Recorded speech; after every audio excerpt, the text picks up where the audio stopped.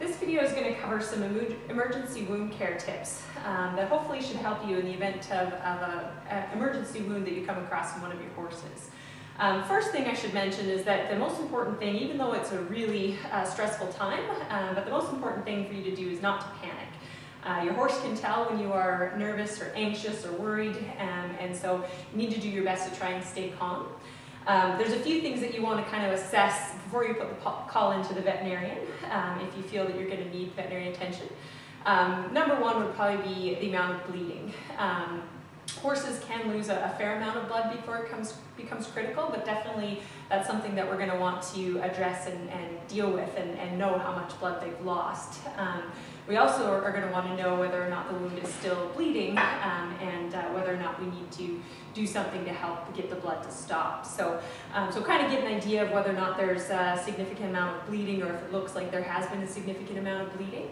The second thing that we'll often want to know is whether or not the wound is able to be stitched. So wounds can really only be repaired within a short period of time, 8 to 12 hours or so after they first happen, in order for the repair to be successful. So the things that you want to look for is whether or not the wound appears fresh. So if it's still bleeding, chances are it's pretty fresh.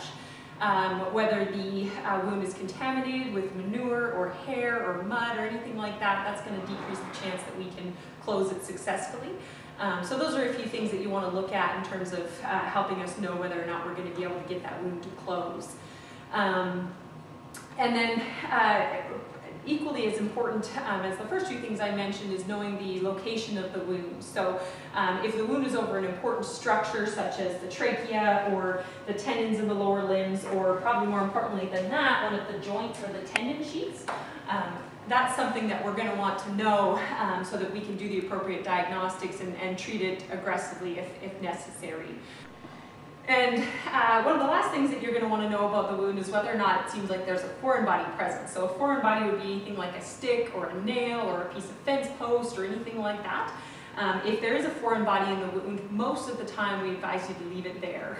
But definitely don't touch it until you've talked to a veterinarian. Foreign bodies in the body, like the neck or the limbs, can sometimes be stuck in some pretty important vessels, and so if we remove them, we actually cause that wound to bleed more. So sometimes we will advise you to leave it there. And definitely another example of this would be when there's a nail in the bottom of the foot. Our first gut instinct is always to pull that nail out because it's going to make the horse feel better. But a lot of the times having that nail there when the veterinarian gets there can be really helpful for them to assess the severity of the wound.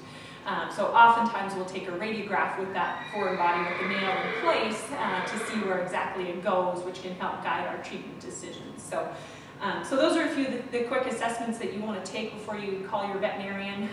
Check for bleeding, check where the wound is, how old it is, and whether or not there's anything stuck in it. And then you can stay tuned for some of our future videos on what you should be putting in the wound and whether you should be bandaging it and how to bandage it.